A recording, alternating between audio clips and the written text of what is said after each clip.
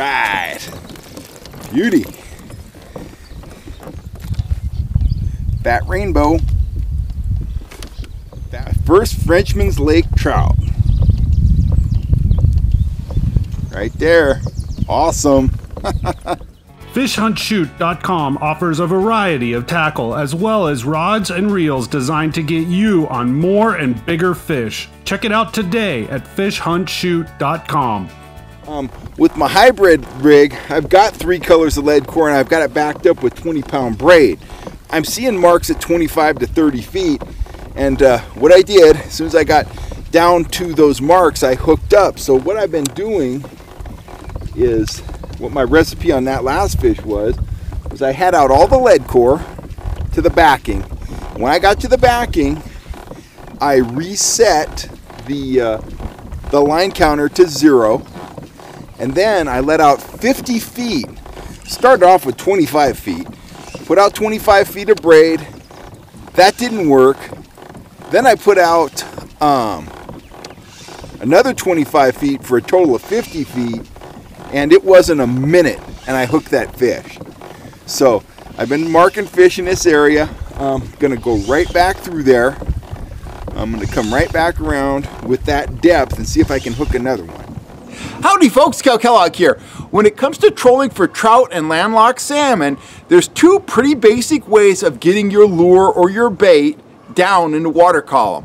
One is to use a downrigger, whether it's a fancy electric version like I have on my Duckworth powerboat, or a crank version like I use on my my Hobie kayak, or Leadcore line. Now you're very familiar with Leadcore line and my hybrid Leadcore setup if you watch the channel much, because I absolutely love that rig.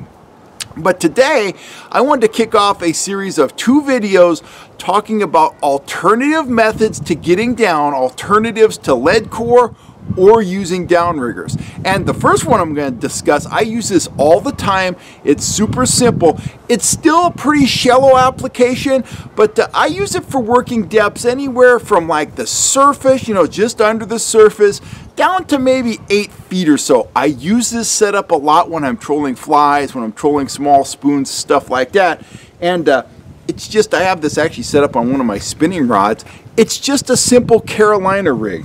And let me take this off here. So what it consists of, if you're not familiar with the Carolina rig, I'll pull some line out here, is you just simply take a bullet weight, thread it on your main line, my main line over here, thread it on your main line, put a bead behind it, and then put on a swivel. And from that swivel, run a leader anywhere from say 30 to 48 inches, tip it with a fly, tip it with a spoon, whatever. Then, when you put this in the water, count it back. That's gonna, give you your clue as to the depth and being able to replicate it. So you might start off, if let's say I'm out in my kayak, I might start off with a 3/8 ounce weight like this, and I might put it back 60 feet. Okay, I don't get hit. Maybe I want to go deeper. I might put it out 75 feet or 100 feet. The point is, when you do get hit, you remember how far back was I, and then you can replicate that. Getting down with a weight like this is all about the distance behind the boat and the speed you're trolling. So if I'm getting hit at 2 miles an hour, 75 feet back, I'm fishing at some depth. I would guess with a setup like this, I would be down at those speeds at that distance about 5 feet. Doesn't really matter what distance you're back. Once you figure out where you're getting hit, you just replicate the speed, the distance back, and you're going to be in that zone. Now, if you think the fish drop down in the water column, let out a little more line or slow down a little bit, and you're gonna work down deeper. To a point, at some point you've got all this line in the water and your sinker's just not going to be able to get down any deeper. So, like I say, this is something that I employ when the fish are anywhere from the surface to probably 8 feet deep, something like that. And I really like to use a simple setup like this when I'm trolling flies. Now, what if we want to get down deeper? It gets a little more complex. It's still very doable. Let me grab another rod here. So here, we have, it's actually kind of a similar setup to the Carolina rig I just showed you, but with some important differences. I don't have this one on a spinning rig. I have this one on a standard, trolling rig like I would use for downrigger fishing. It's loaded with 10-pound test fluorocarbon line, just a standard 7.5-foot trolling rod.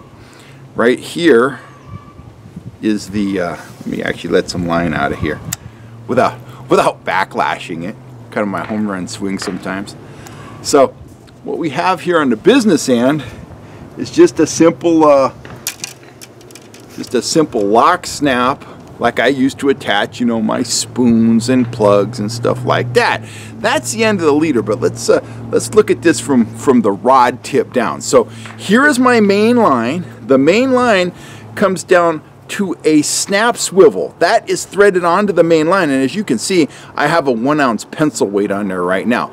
So you bring your main line down through a snap swivel, through a bead, and then I have on a high quality trolling swivel, and then beyond that I have about 48 inches of leader, fluorocarbon leader, coming down to that snap. Now I could run a trigger spoon on here, a Rapala on here, just about anything. I could even take that snap swivel off and put a threaded worm on there. I could hook on a Dodger and a kokanee spinner right there, anything like that. But the weight up here, the weight is helping this, dive down deeper in the water column. Now that's a 1-ounce weight. You could go with a 2-ounce weight. You could go with a 1/2-ounce weight. You could go with a 3-ounce weight. The thing you need to remember when you're letting a rig out like this is you don't want to let it out real fast. You want to kind of inch it down so it doesn't kind of fall on itself and get tangled. And you also need to pay close attention to the line counter. Same concept. 2 miles an hour, start out 50 feet back, I don't get hit, now I'm back 75 feet or 100 feet. At some point, wham, I got a fish on. Okay, I know, I was back. I was going 2 miles an hour and I was 110 feet behind the boat. Whatever depth I'm getting, we want to replicate that presentation and work it as long as we can, as long as we're catching fish. Now some guys, you'll see some guys that run a 3-way right here and they'll have the weight on a short dropper. That works very well. I like my rig better simply because I feel like if I get a big fish on and he's doing some wild runs, dives, maybe he's turning hard to the side, that weight, its ability to slide up and down the line, it helps to keep the fish from getting leverage against that weight, if that makes sense. Anytime the fish can get leverage against the weight, he can shake his head, he can create slack in there. And I just think that sliding sinker effect there helps me land more fish. So typically with something like this, I'm going to run a 1/2-ounce weight, up to 1 ounce, maybe 2 ounces, but you can go much heavier.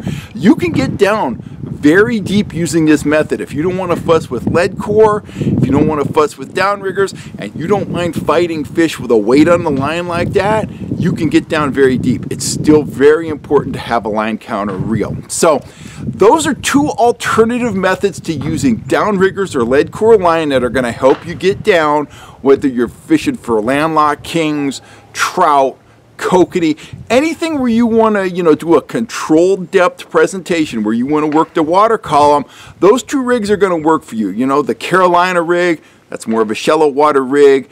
This rig here with the sliding sinker, that's more of a kind of a medium shallow, say 10 to 15 feet, all the way down to as deep as you want to go, depending on how much weight you want to slap on your leader. So anyway, there's 2 alternative methods for the guys out there that don't want to use Leadcore and they don't want to fuss with Downriggers. I hope these presentations help you catch more and bigger fish this year, and I will be back real soon with another video on getting down, and I think you guys are going to find this one very interesting. This is something right out of the Great Lakes. You rarely see it here in California, but I can tell you what, it works. It works great. It is a dynamite presentation. But we'll be back with that here real soon.